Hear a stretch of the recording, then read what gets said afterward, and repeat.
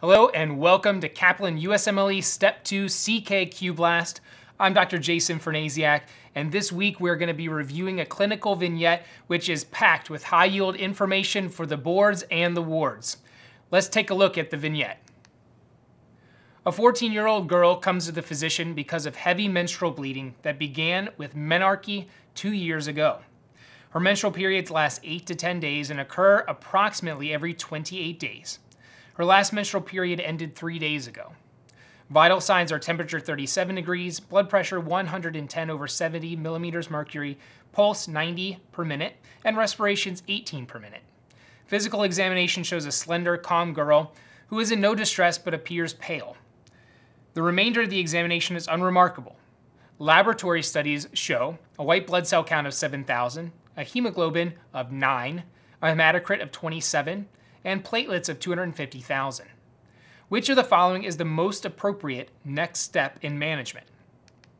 Is it A, begin a transfusion of packed red blood cells, B, order a pelvic ultrasound to rule out polycystic ovaries, C, order a coagulation profile, D, reassure the patient that heavy bleeding is caused by anovulatory cycles, or E, start oral contraceptive therapy? The correct answer here is C, to order a coagulation profile. Let's review some of the key points to this clinical vignette. First, dysfunctional uterine bleeding is often the presenting symptoms of a patient that has a blood or coagulation disorder. Transfusion of packed red blood cells, choice A, is not correct as the patient is not unstable. She only has mild tachycardia but a stable blood pressure here.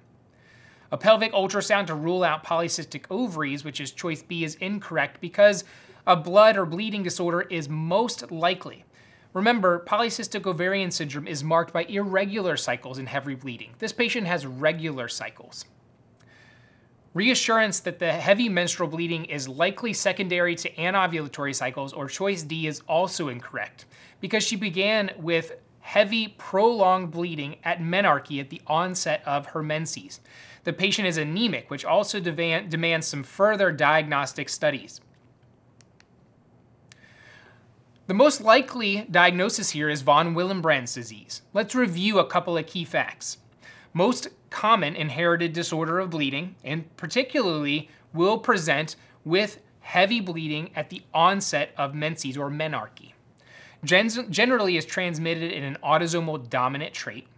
And here are the lab findings, which are key. You'll have a normal PT and a normal or slightly prolonged activated PTT. You'll have a normal platelet count. And here's where the abnormalities come in. You'll have an increased bleeding time. Von Willebrand's disease is required for normal binding of platelets to blood vessels. You'll also have a decrease in factor VIII and von Willebrand's factor. And you'll have an abnormal ristocetin activity, which is a study which characterizes von Willebrand's factor's activity. Our high-yield takeaway points for this case: von Willebrand's disease is the most common inherited bleeding disorder. It should be considered when a young girl presents with heavy bleeding since the onset of menses. Von Willebrand's factor links platelets to the endothelial cells and carries clotting factor VIII. Thus, laboratory testing for von Willebrand's factor will include von Willebrand's antigen, von Willebrand's factor activity, and factor VIII. All of those are indicated studies in patients that you're concerned about von Willebrand's disease.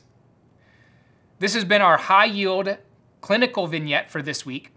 I hope that this case is helpful as you study for the boards and also take care of your patients on the wards.